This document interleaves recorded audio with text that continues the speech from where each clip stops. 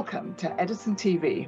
I'm Vivian Parry and we're here today to look at Incannex, the Australian healthcare company and global biotech leading the charge in the development of FDA-approved cannabinoids and psychedelic treatments for medical use. They're driven by a passion to find new treatments to alleviate patients suffering across chronic medical conditions. Incannex began researching the use of cannabinoids and psychedelics in 2018. 4 years on, this ambitious Nasdaq and ASX listed company has 28 clinical programs underway and the world's largest portfolio of patented cannabinoid and psychedelic drug formulations. What's more, the company has identified a global addressable market for the treatments it's developing at $400 billion US. So there's everything to play for. Time, I think, to hear from Joel Latham, Incannex's MD and CEO, who joins us all the way from Sydney, about the journey so far and what lies ahead. So welcome, Joel. It's very good to have you here with us. Thank you so much for taking the time out of your schedule to join us. Pleasure to be here, Vivian. Thank you. Now we're talking about cannabinoids and psychedelics here. So let's begin with the cannabinoids. Now in the past, there's been a real stigma associated with their use, but what we've seen is industry and consumers voting with their feet. They're already very keen. Now we're seeing that the more cautious medical and scientific community, they're beginning to get much more involved and appreciative too. I agree, Vivian. There's been a stigmatisation there for quite some time now. And I believe that was due to the recreational market and a one-size-fits-all approach adopted by many companies in the healthcare space. We have worked very hard to remove ourselves from that stigmatisation, and this is not a one-size-fits-all approach for us. We have developed targeted products to treat specific indications that have significant commercial opportunity post-clinical success. We have proven to the broader medical and scientific community that we are leading the way in the development of novel and alternative therapies. We are no longer looked at as a medicinal cannabis business. We are now a fully fledged biotech as we're developing new and novel proprietary formulations of the highest quality geared towards product registration and commercialization. We are clinically validating each of our assets and conduct our studies with the rigour required to achieve FDA approval. Given this, we have now gained the respect from the broader medical and scientific community. It really does seem a very exciting time for you, particularly with this product IXHL 42X, which I think is for the treatment of sleep apnea, and the potential initiation of FDA studies for that on the horizon. So give us an update, if you would, on how that's progressing and how you plan to use those really encouraging results that you've seen in your Australian phase 2 trial. It is a really exciting moment. Our phase 2 results were released earlier this year and truly exceeded all of our expectations. It provides us with an immense amount of confidence moving forward as we continue to work with the FDA to develop this exciting asset. We have had great dialogue with the FDA, and the Incannex team is eagerly working towards opening our IND and commencing pivotal phase 2, phase 3 studies. These studies will be multi-site, multi-jurisdictional, and have approximately 400 patients included. This is a truly exciting project for the company as there are no registered pharmacotherapy options available to patients. The current standard of care, which is a device, has an extremely high non-compliance rate.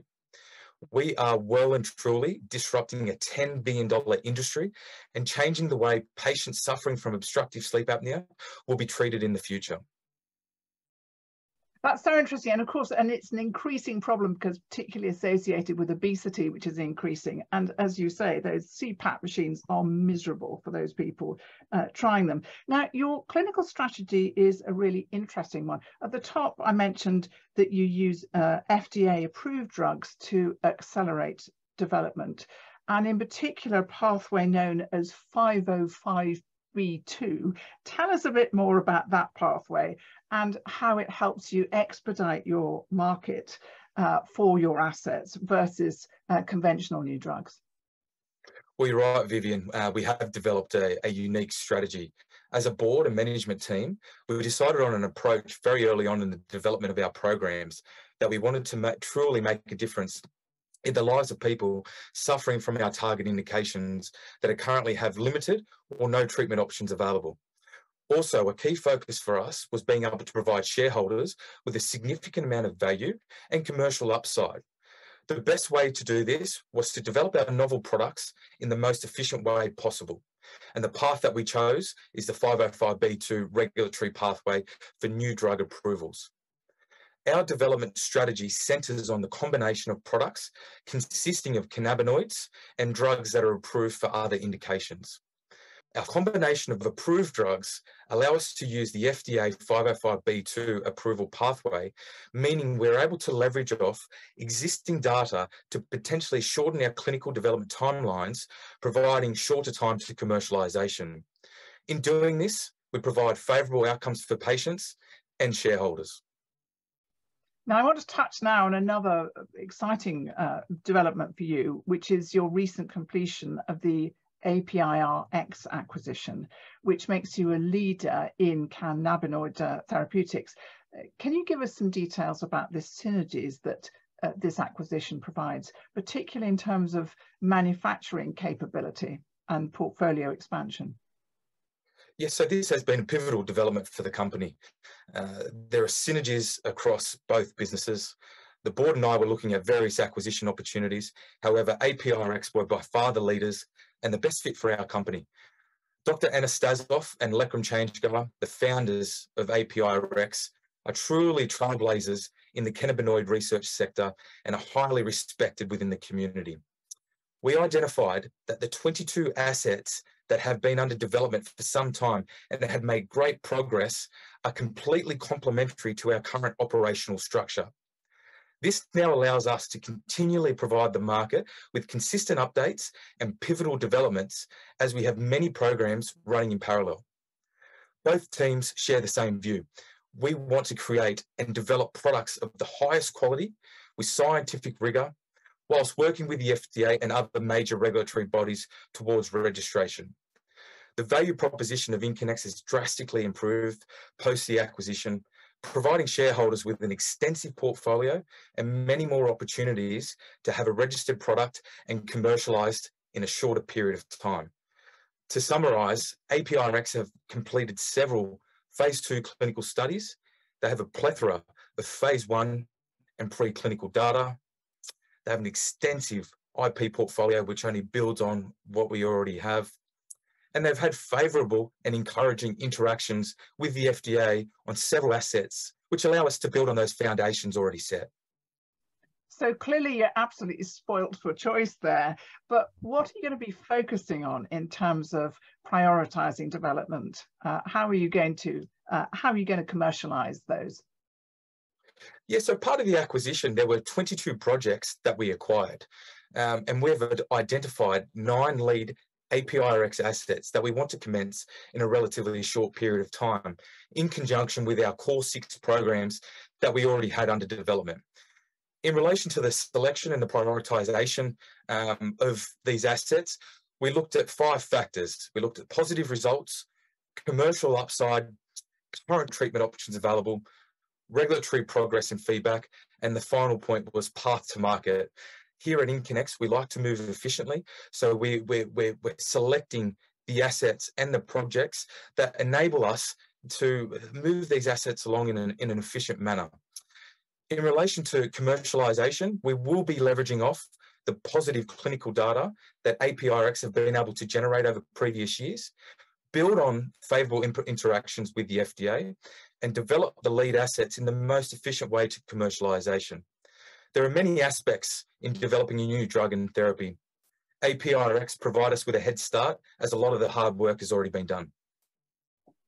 Now, how are you going to allocate resources across all those developmental programs? As I say, you're spoilt for choice. We are spoilt for choice, but we're fortunate enough to be in the position where we're adequately funded for the foreseeable future. Myself, the research and the finance team have built a budget that allows us to develop our lead assets in parallel.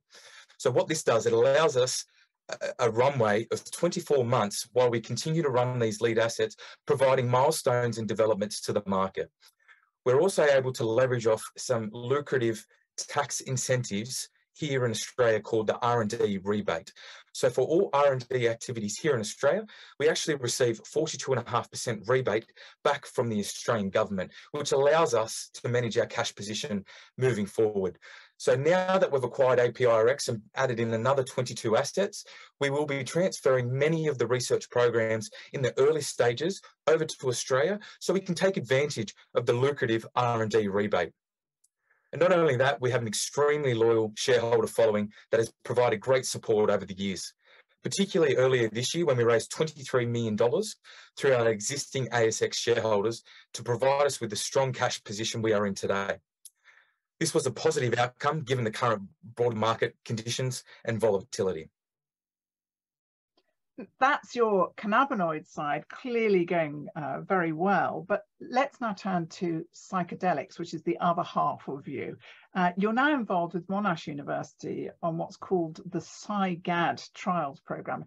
Tell us a bit more about that and why it's so significant for you. Well, Vivian, this is a world first clinical trial, which is significant in itself. The trial has been run by a team of internationally known key opinion leaders, prioritising scientific independence and rigour for best patient outcomes. We're in the process of coordinating 2 clinical trials as a part of our clinical development strategy, which is ultimately aimed at being the first to achieve FDA approval for our psilocybin therapy administered to patients with generalised anxiety disorder. In conjunction with our principal investigator, Dr. Paul Ignitsky, we've been able to develop our phase 2 study to a point where we expect to announce interim results from our phase 2 exploratory clinical trial in early 2023. Monash University and BrainPark have been great partners in developing this world-first clinical trial. Given our strong relationship, there could be further opportunities that we work and collaborate on in the future to ensure that we remain at the forefront of alternative therapies globally. So stay tuned for that. Now, there's huge interest in this whole field of cannabinoids and psychedelics now. But can you, in summary, explain why Incannex is so well positioned to capitalize on this particular market? We are well positioned, Vivian, because we run the business as shareholders for shareholders. So we're extremely well positioned to provide shareholders with a unique opportunity as we're at the forefront of 2 emerging global sectors. We have news flow imminent with a diversified portfolio of 28 assets under development. And post the APIRX acquisition, we now have the largest owned IP portfolio across the cannabinoid and psychedelic sectors in the world. We know that this has now put us on the radar of big pharmaceutical companies globally because we provide a significant commercial opportunity as we are targeting $400 billion in addressable markets across all of our assets. So success in just one of our programs provides significant commercial value. And finally, to finish with, we are not a one-trick pony. As I've mentioned, we have validated and de-risked 28 assets, which puts us in a prime position to succeed, being exposed to 2 major stock exchanges as a dually listed company, that being the ASX and the Nasdaq. So to summarise, it's an exciting future ahead for Incannex, and I thank you for your time today, Vivian. It is a really exciting future. It's been wonderful to hear your progress and to hear about the roadmap ahead. So thank you very much. That's it for today. And if you want to know more about Incannex, do read Edison's initiation report. And of course, you can also follow the stock on our website. And that's it. Bye for now.